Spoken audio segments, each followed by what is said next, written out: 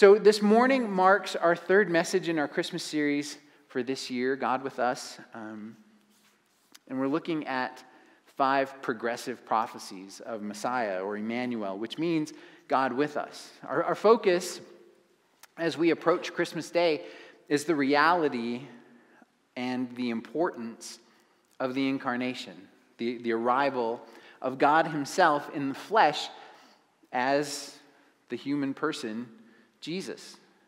And we've looked at the announcement of Messiah, God with us, from Isaiah 7, the expected arrival of Messiah with us, God, from the 9th chapter of Isaiah. And this morning we're going to consider the expected role of Messiah from Isaiah 11.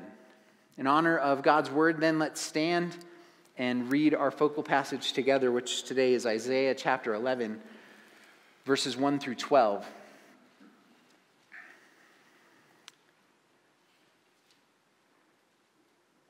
And the Bible says, "Then a shoot will grow up from the stump of Jesse, and a branch from his roots will bear fruit. The Spirit of the Lord will rest on him, a spirit of wisdom and understanding, a spirit of counsel and strength, a spirit of knowledge and of the fear of the Lord.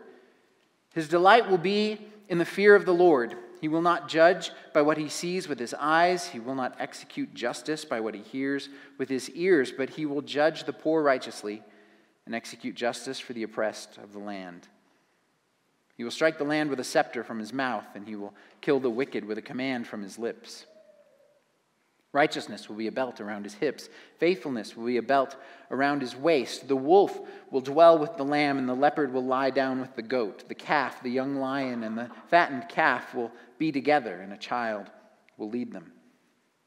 The cow and the bear will graze. Their young ones will lie down together, and the lion will eat straw like cattle.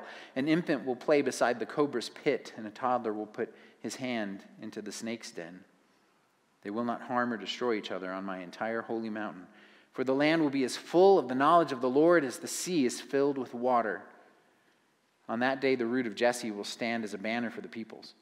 The nations will look to him for guidance, and his resting place will be glorious. On that day, the Lord will extend his hand a second time to recover the remnant of his people who survive from Assyria, Egypt, Pathros, Cush, Elam, Shinar, Hamath, and the coasts and islands of the west. He will lift up a banner for the nations and gather the dispersed of Israel. He will collect the scattered of Judah from the 4 corners of the earth." Amen. Before we pray, I wanted to mention that right now we have several church members who are battling COVID. So please keep our church family in your prayers. None of them are here, but keep them in your prayers. And lift them up. And if you know anyone who is, encourage them and be a blessing to them. Let's pray. God, we thank you that we have this time set aside to gather together and look at your word and reflect upon your truth. And Lord, thank you for giving us a season like Christmas where we can sort of set aside the distractions to a certain extent and come focusing on the greatest gift ever given for Christmas, the gift of your Son, our Lord and Savior. And God, we pray that right now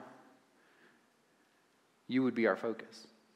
That as we look at your word, as we consider the truth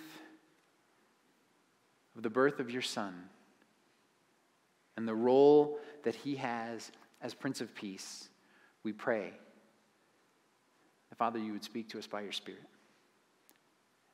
And that you would be glorified in this place and in our lives, in our hearts. That, Father, you would touch lives from your word today. God, we pray for those who are suffering through the impact of the storms that have happened this weekend. People in the middle of our country, Arkansas and Illinois and Missouri and Mississippi and Tennessee, and especially in Kentucky, God. We pray especially for Mayfield, Kentucky, and the devastation that they have seen this weekend. Lord, we pray that you would bless them.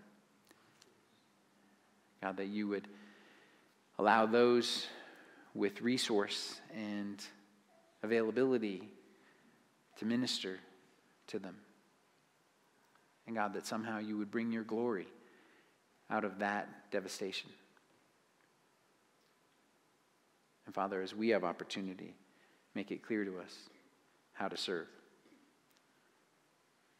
Now, Lord, I pray that you would cover over my weaknesses and failings as a man and allow me, God, to preach your word clearly and with boldness for your glory and our blessing. In Jesus' name, amen. Amen. You may be seated. Thank you. Okay, so the English language is a funny thing. We often take words and we use them in lots of different ways. Last week, for example, I said that Messiah's arrival would be a light. Now think about that word for just a moment, light. On vocabulary.com, the word light has 46 definitions. Did you know that you can light a light to make the light more light?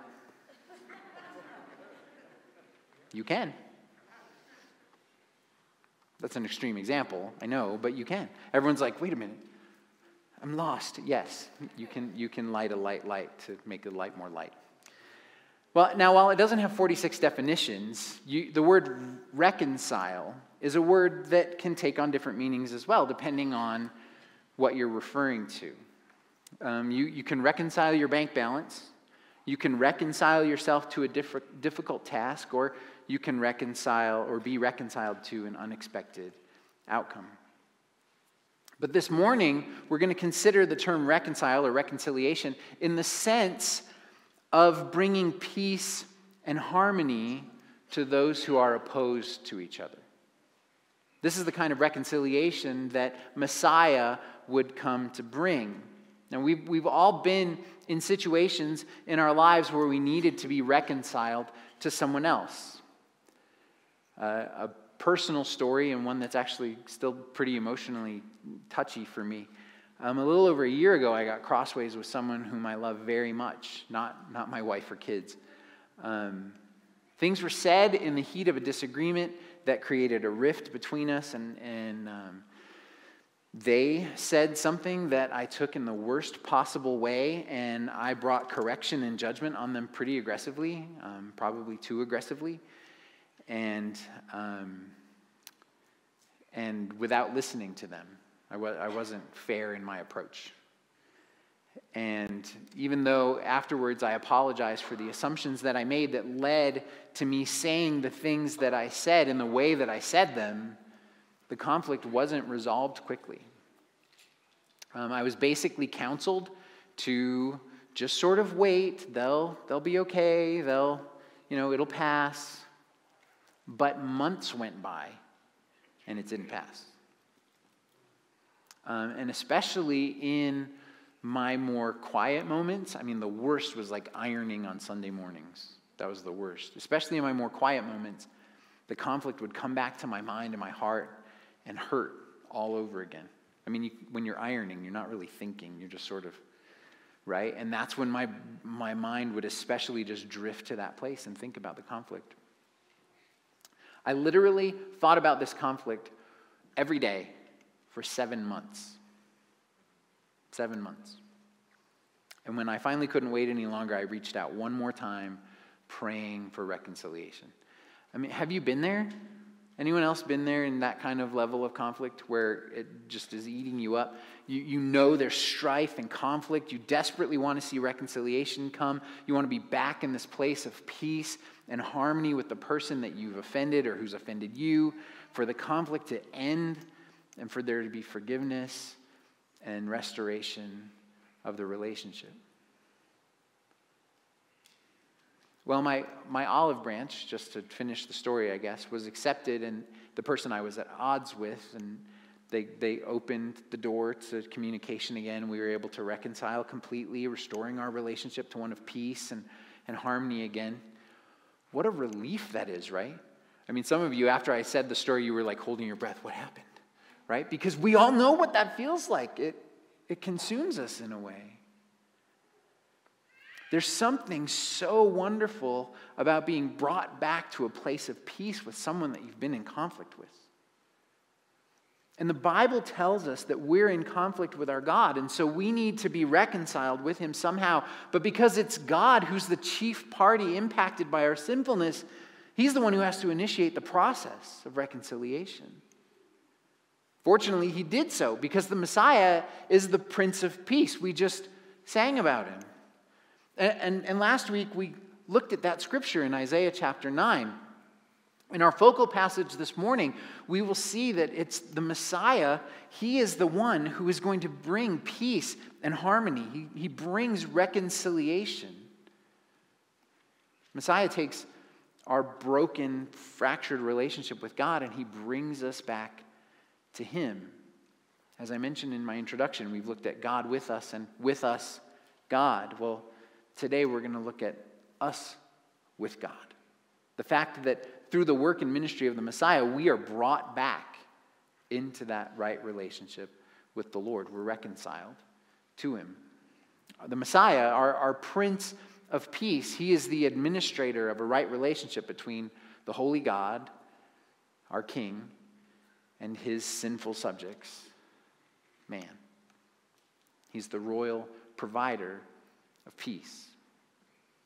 Now remember that in the context of the message in Isaiah to this point, there wasn't much hope for the southern kingdom of Judah due to the sinfulness of their king Ahaz.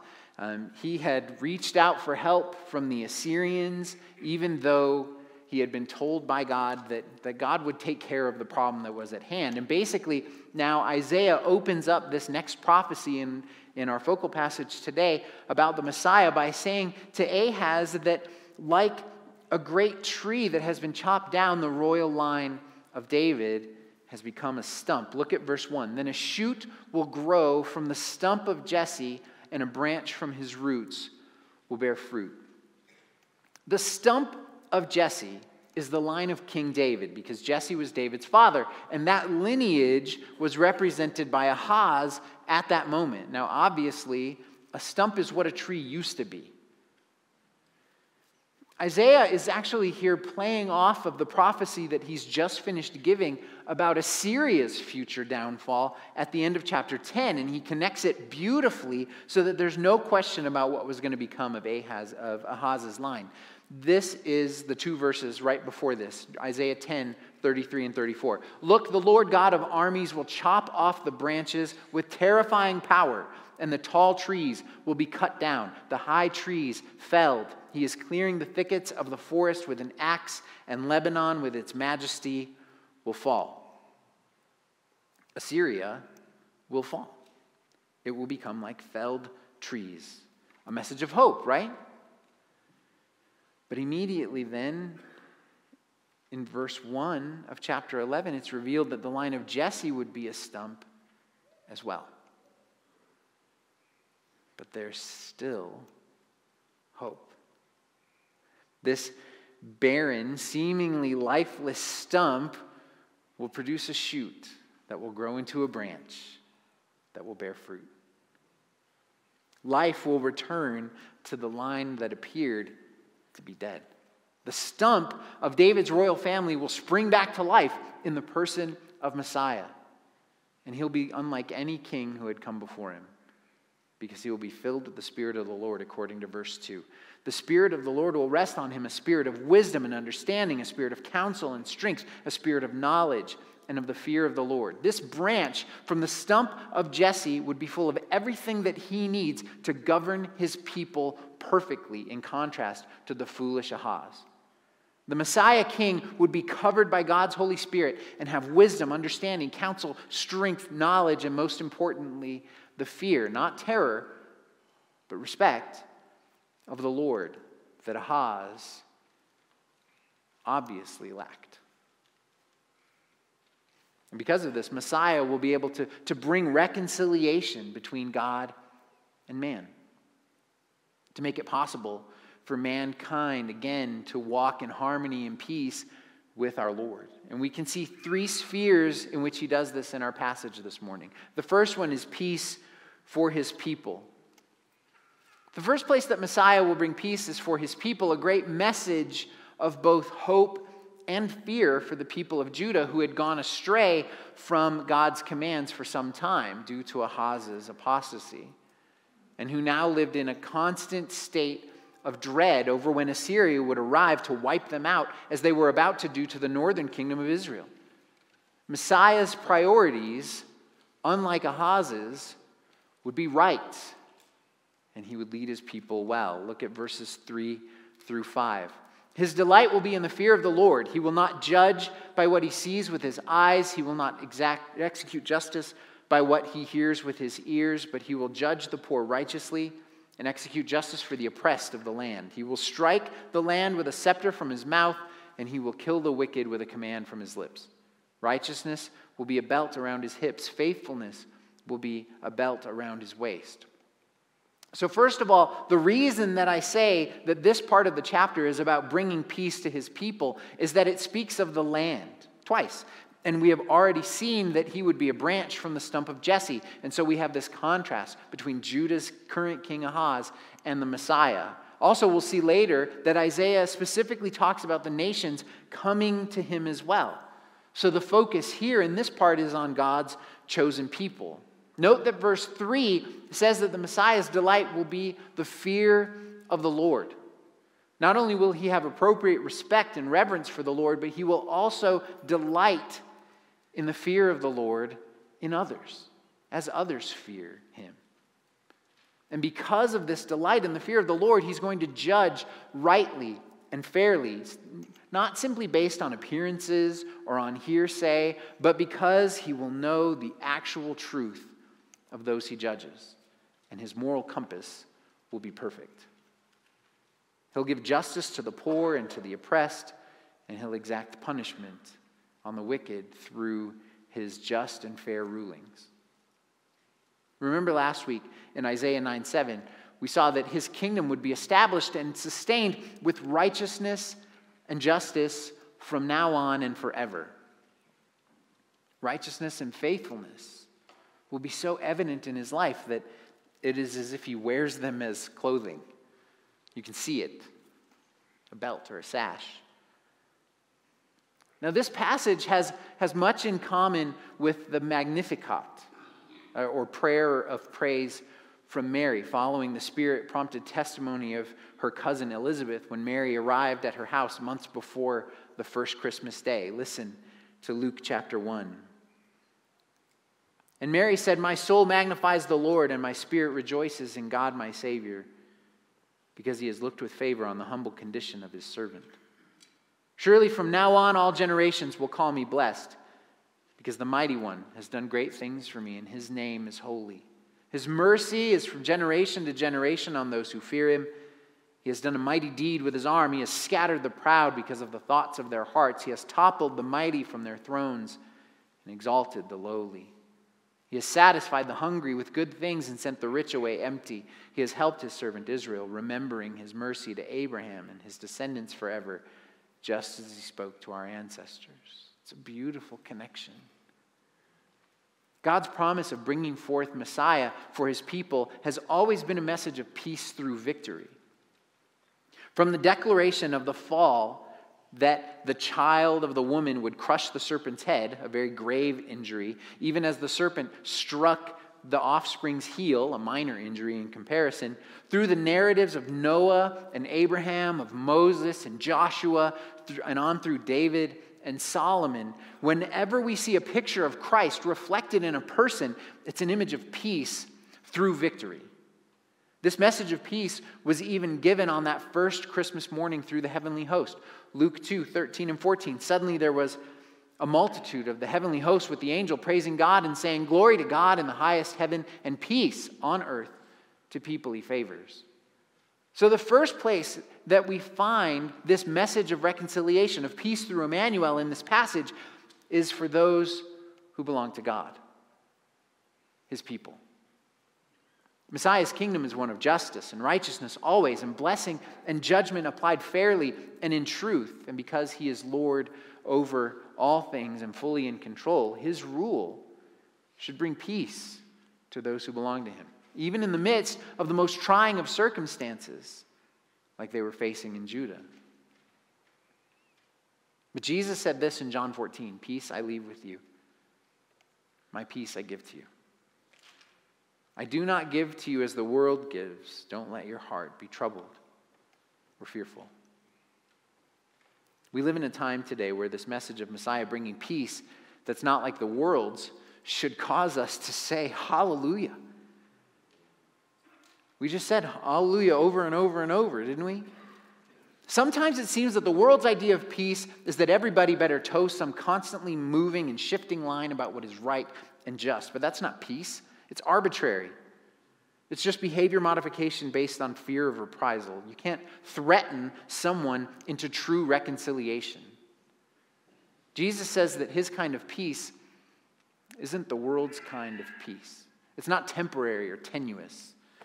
His peace isn't based on lies or bribes or threats or the latest hot topic. It's based on what's true and right and just at all times. And most importantly, it's based on our being reconciled to a right relationship with God himself. As Paul wrote in Romans chapter 5, he said, "Therefore, since we have been justified by faith, we have peace with God through our Lord Jesus Christ." While Messiah's kingdom is a kingdom to look forward to when Jesus returns and sets all of creation back the way it should be, those of us who belong to him get to taste that peace now because of what God has done through Messiah. He's reconciled us to himself through the death of Christ on the cross, and in doing so, Messiah brings peace between enemies, which is our second point. I don't mind admitting that my study for my sermon this week, while I was studying it, this section of verses was a bit of a stumper for me for quite a while. Even though it was this next little piece of this passage that inspired the direction of reconciliation for this message. The picture of reconciliation is easy enough to see in the next 3.5 verses, but the meaning of those pictures was what took me a while to kind of understand. So Isaiah 11, verses 6 through the first half of 9, bless you. "The wolf will dwell with the lamb, and the leopard will lie down with the goat. The calf, the young lion, and the fattened calf will be together, and a child will lead them. The cow and the bear will graze, their young ones will lie down together, and the lion will eat straw like cattle. An infant will play beside the cobra's pit, and a toddler will put his hand into a snake's den. They will not harm or destroy each other on my entire holy mountain." Okay, so Bill, what's the problem? Why is this so hard to get? It seems pretty straightforward, right? It's a pretty simple picture of reconciliation. The wolf and the lamb lying down together in harmony. The leopard taking a nap with a goat, which would be a cool thing to see, I think. Predator and prey, now dear friends in Messiah's kingdom. I agree, it's pretty straightforward. And I think that a straightforward explanation is best. This is what it's going to look like on earth when Jesus returns to set up his earthly kingdom. It'll just be peace everywhere.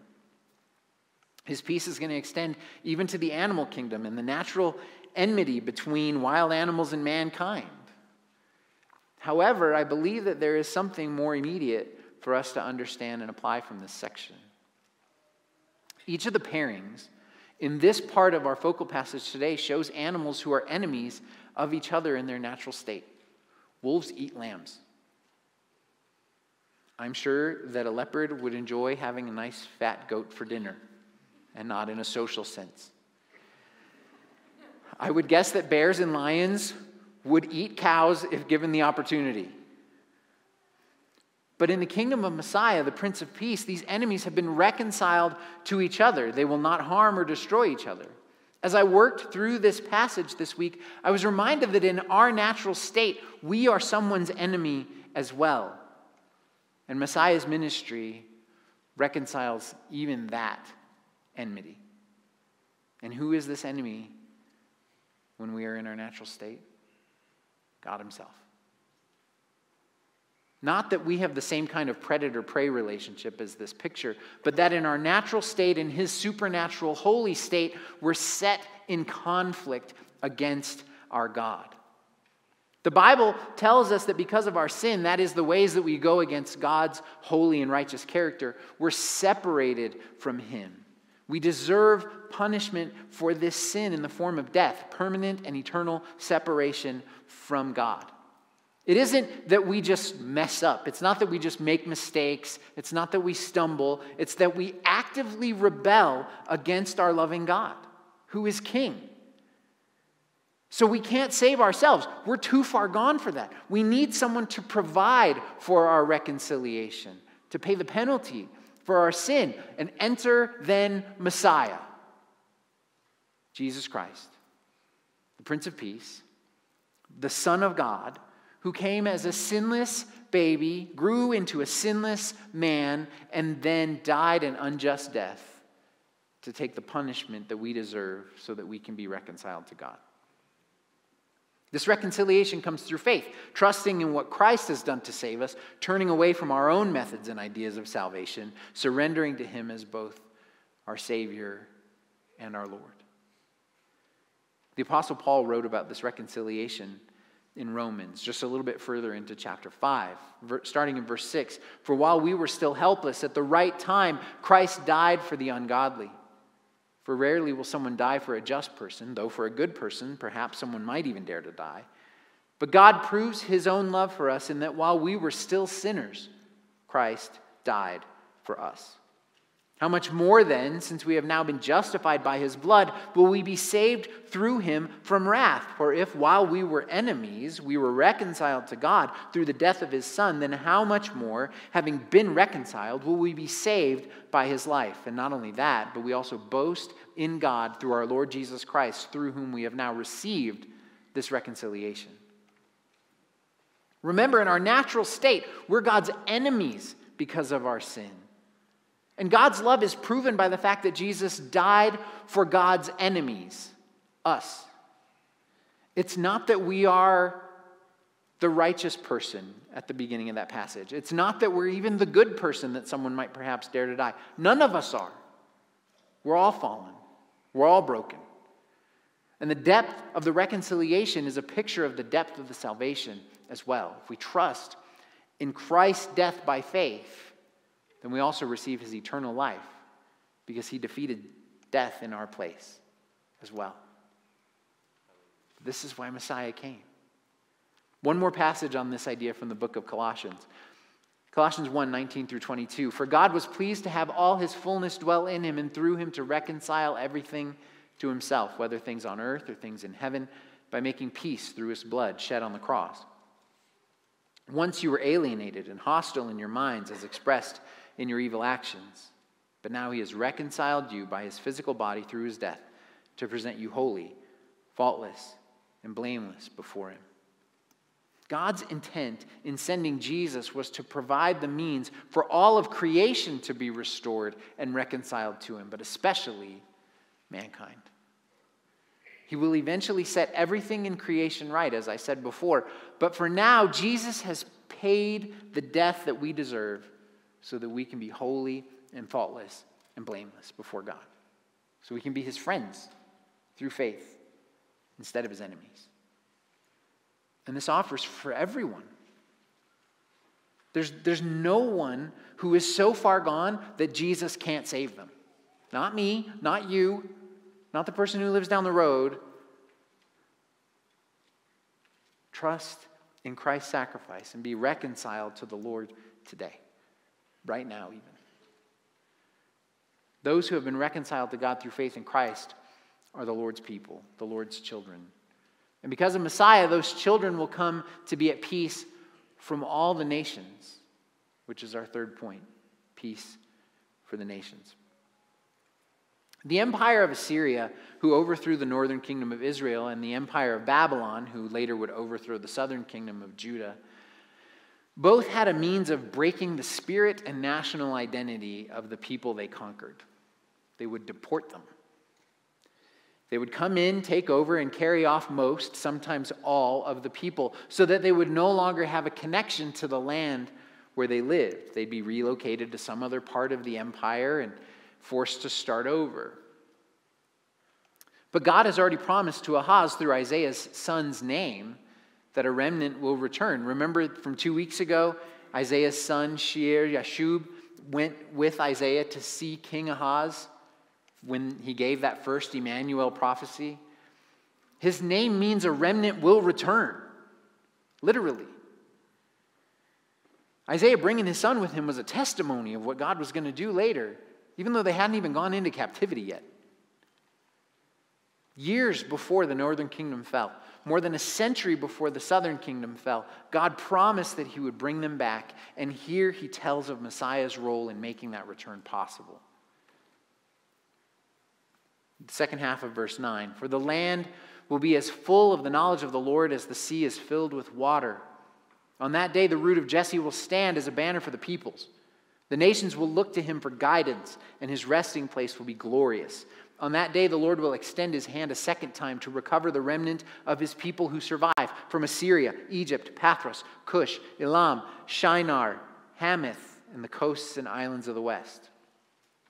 He will lift up a banner for the nations and gather the dispersed of Israel. He will collect the scattered of Judah from the four corners of the earth." So Isaiah here promises that the land will be at peace because the land will be full of the knowledge of the Lord. Because on that day, the root of Jesse, interesting change from shoot and branch, which draw their strength from the stump, to root, which provides strength to the stump. He is both before and after. Well, he's going to stand as a banner for all people. Back in the days when we used to take our student ministry to Centrifuge Camp at Glorieta, there would be hundreds of students there from all over, covering grades 6 through 12. And they'd all be mixed into different Bible study groups. It wasn't like you had your church Bible study group, and all the ages would be interspersed with each other. Well, when they would meet on the rec field in teams for recreation time, and the way they got everyone together was through banners. Big flags on high poles that would be lifted high above the heads of everyone there. It was so students coming to the rec field could see where their group would gather. They'd know where to go. They'd know what to do. A banner is a rally point, a place to look for direction, for guidance, and sometimes for hope. In Exodus 17, when Israel was in battle against the Amalekites, Moses stood on the mountain above the fray and held the staff of God high above his head. Eventually, Aaron and Hur came to help him hold his arms up because they were getting tired. And when Israel won the battle with the help of the Lord that day, Moses built an altar at the spot. And he called the place Yahweh Nisi, which means the Lord is my banner. Amen. So Messiah himself will be a banner for the nations to see and rally to.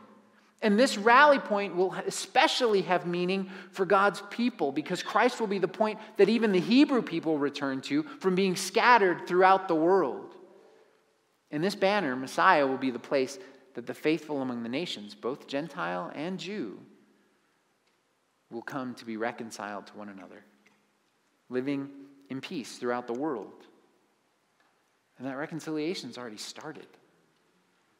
Because through the death of Christ, the hostility between the Jew and the Gentile has been put to death as well. Here's how Paul explained this reconciliation of the nations in Ephesians chapter 2. "So then remember that at one time you were Gentiles in the flesh, called the uncircumcised by those called the circumcised, which is done in the flesh by human hands.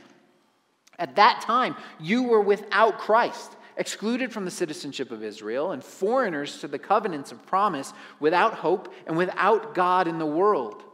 But now, in Christ Jesus, you who are far away have been brought near by the blood of Christ. For he is our peace, who made both groups one and tore down the dividing wall of hostility.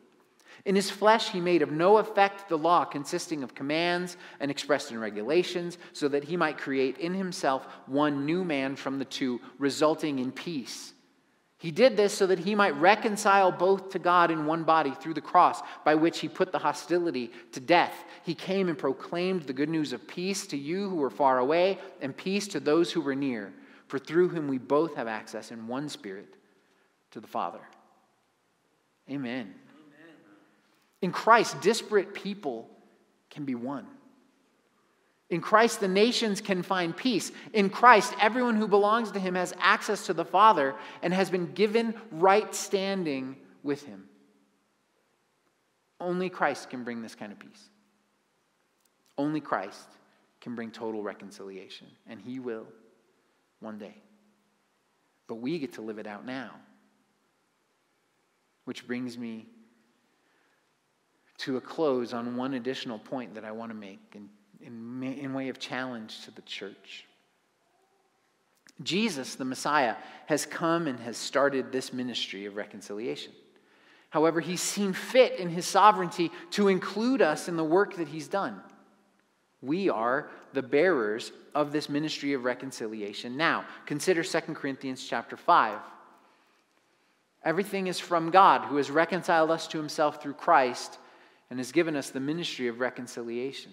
That is, in Christ, God was reconciling the world to himself, not counting their trespasses against them. And he has committed the message of reconciliation to us. Therefore, we are ambassadors for Christ. Since God is making his appeal through us, we plead on Christ's behalf, be reconciled to God. He made the one who did not know sin to be sin for us, so that in him we might become the righteousness of God. We have the ministry of reconciliation. We have the message of reconciliation. We are the ambassadors of our King, pleading on his behalf to the broken and dying world, be reconciled to God. Are we doing this? Are we calling out for people to be reconciled to God, telling them about the love that he has for them, representing him as faithful ambassadors? Do we put as much energy and excitement into proclaiming the gospel as we do in proclaiming our support or disdain for this team or that team, for masks and vaccines, for this politician or that politician, this policy or that policy?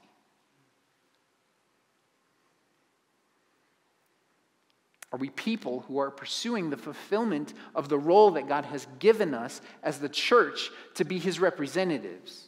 Those other things, they might have some place in our discussions, but if we never proclaim the message of reconciliation, we have not done our job as ambassadors. I love God's people, the church, not just Eastern Hills, but I have to admit that this week I found myself frustrated by the church. Because it's almost as if we've decided that being ambassadors for Jesus means that we have to be jerks and do battle with every other person that we find any point of disagreement with, especially with each other. And I don't mean this body necessarily. Don't get me wrong. Sometimes we need to step up and we need to take a stand. We need to have a conversation. We need to be willing to risk disagreement with a brother or sister in Christ to bring necessary correction of sin or for the sake of the gospel. That needs to happen. But I can say that during this time of COVID, some of the best conversations that I've had with people were with those who disagreed with me. Because we approached the conversation from a position of love and respect for both Jesus and one another, wanting to hear one another and understand one another, even though we didn't see things eye to eye. And I think and I hope that those with whom I've had those conversations would agree with that assessment. I just looked at two of them. They both were like, yeah. It's vital for our ministry to one another and to a lost world that we would be willing to strive for peace, if possible, even if we disagree, and particularly with one another. Look at Romans 12. Do not repay anyone evil for evil. Give careful thought to do what is honorable in everyone's eyes, if possible, as far as it depends on you. Live at peace with everyone. It's a critical part of this ministry that we've been given. If we can't maintain a state of reconciliation with one another in the face of disagreement over secondary or tertiary or quaternary issues, how will the world see the beauty of the bride of Christ, the change in life that believers claim to have, and want to hear about the one who came to bring reconciliation from us? We have enough enemies in this world without making more of them out of our brothers and sisters.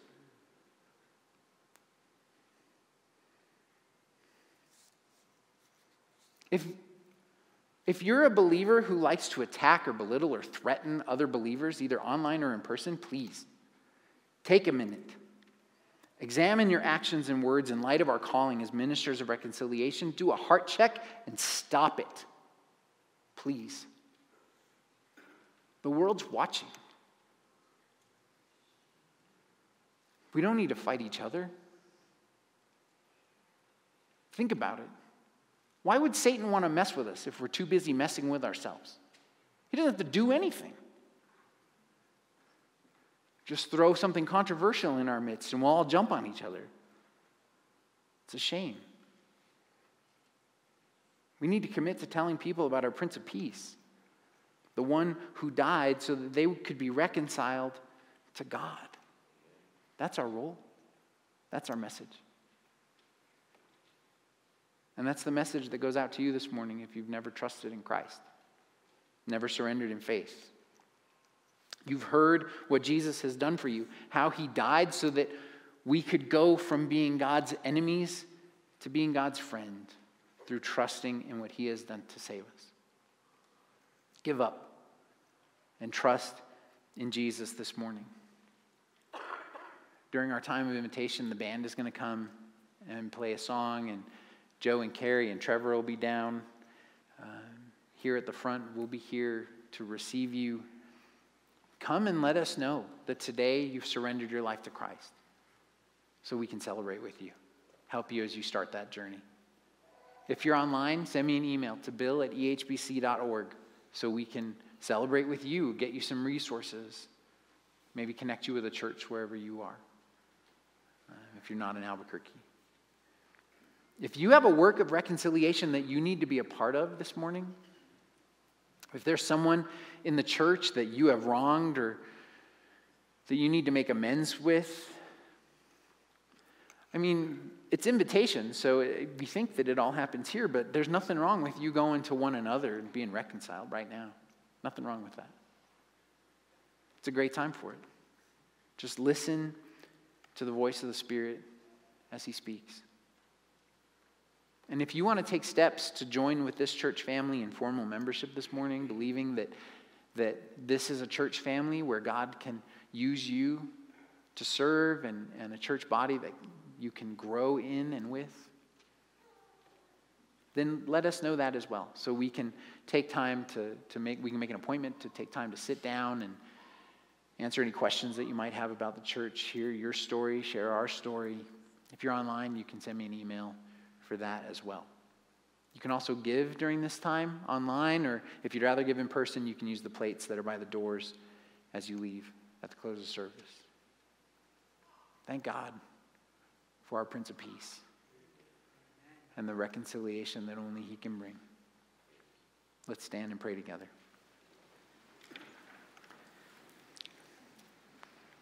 God, you are so great. As the one who is most impacted by our sin, for you to decide that you're going to give your very best, your holy, righteous, perfect Son, to come and take on our flesh and live as one of us so that he could die for all of us, so that we could have peace with you. It's incredible. It's incredible, God. And Lord, we confess that, Father, we don't always live out that peace that you've provided. But Lord, I pray that we would be active, effective ambassadors of your kingdom, ministers of reconciliation to one another and to the world around us. And God, I pray that that would start today. That you would be glorified by this body as we seek to proclaim the message of peace in Christ to a lost and dying world. And Father, for those who've heard that message of peace today and who have never surrendered, God, I pray that you would draw them by your Spirit, that they would give up going their own way today, turn to you, and be saved. Lord, let your will be done in this place and in our lives, we pray. In Jesus' mighty name, amen. Amen.